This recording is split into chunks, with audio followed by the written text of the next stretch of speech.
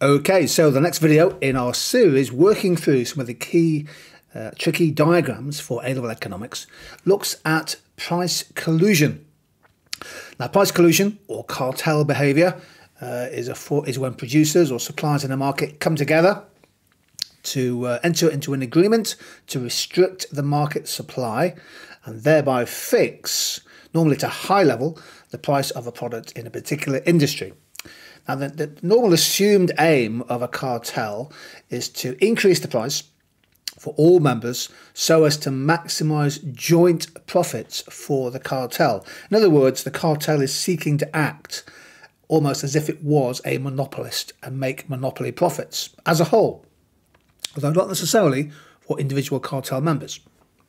And there's lots of examples. If you just type into Google price fixing or cartel behaviour, you'll get lots of topical examples from around the world. Here is the national airline in Holland, KLM.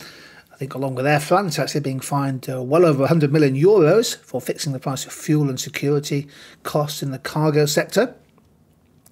That was end of March 2022. And if we go back a couple of years in the UK, the Competition and Markets Authority fined estate agents, 4 Berkshire estate agents, over £600,000 for breaking competition law by illegally fixing the minimum commission rate that they charged potential home buyers.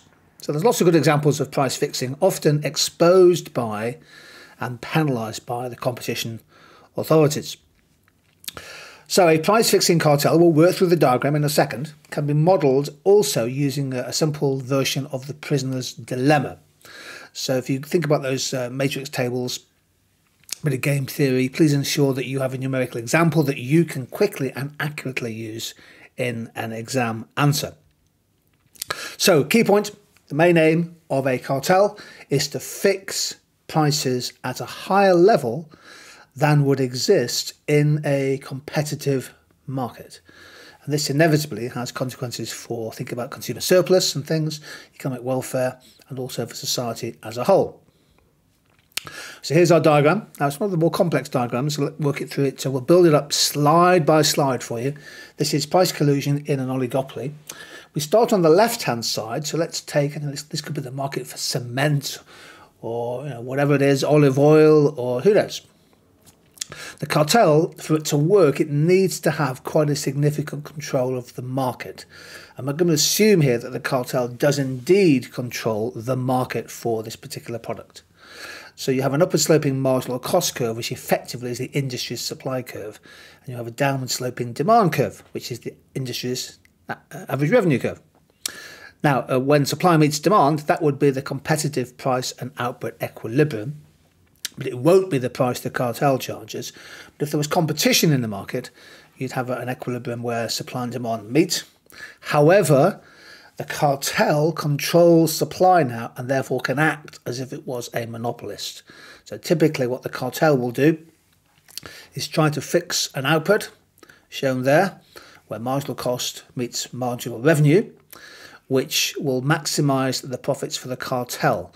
That allows them to go up to the demand curve and set the price. Let's call that the cartel price. Now, clearly, the more price inelastic is the demand curve, then the higher the price that the cartel can charge. And if you think about the year one microeconomics, when demand is price inelastic, consumers are insensitive to the price. Demand doesn't change very much, and a cartel could exploit that. So they've now set the cartel price and they've fixed an output.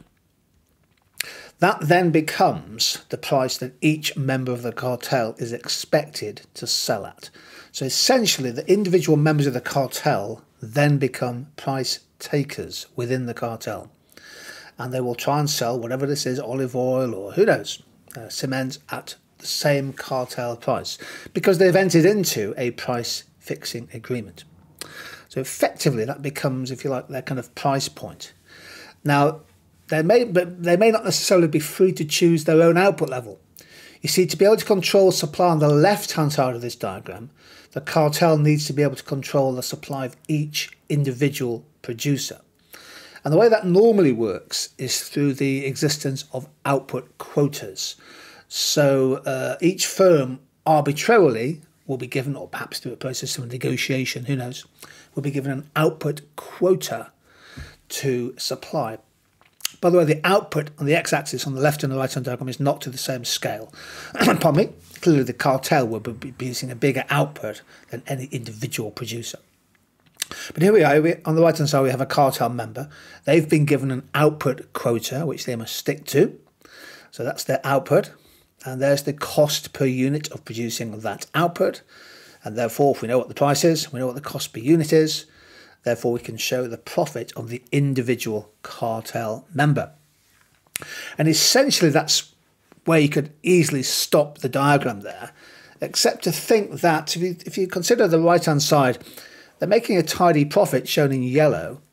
But of course, if they were to produce a bit more than that and perhaps charge a slightly lower price, can you see that there is some potential profit they could make, some extra profit if they were to just expand production a little bit and maybe undercut the cartel price by lowering their own prices?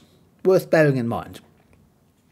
Although the cartel as a whole might be maximising joint profits, each individual firm could increase their own profits by just expanding their production and perhaps undercutting the cartel price by a small margin. That might have to be done in a sort of underhand, secret way. And this is often one reason why cartels are undermined and eventually may collapse, namely the cheating on output quotas by cartel members. And again, if we go back to game theory, two firms may agree to both set a high price, in which case there is an incentive for one firm to set a lower price and steal some profits from the other firm. There we go. Price collusion, complex diagram, but worth having if you get a question on cartels in oligopoly and so on and so forth. Thanks for joining in this video.